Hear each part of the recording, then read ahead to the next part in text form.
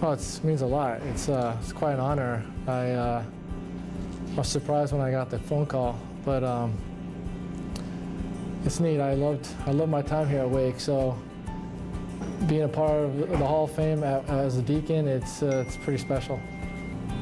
Not anyone in particular. I mean, we didn't win the ACC a couple times when I was there, and those were huge events. But just being with the guys, a bunch of good guys, and have my best friend on the team, even still today.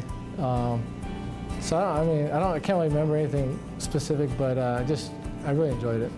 That was interesting because I threw no hitter, and I thought it was the 8th inning, and I started walking off the field, and all my teammates jumped on me, and I was so shocked as the night was over. And it was probably a good thing I didn't know it was the 9th inning, but yeah, that was pretty neat. My whole family was there, was in town from Arizona, so it was pretty awesome. Just the everyday discipline of coming to the field, playing the right way. Coach Greer and Coach Miranda were both very important to me.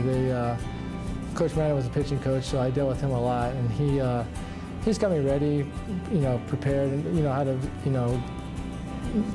prepare and mentally focus and for each game.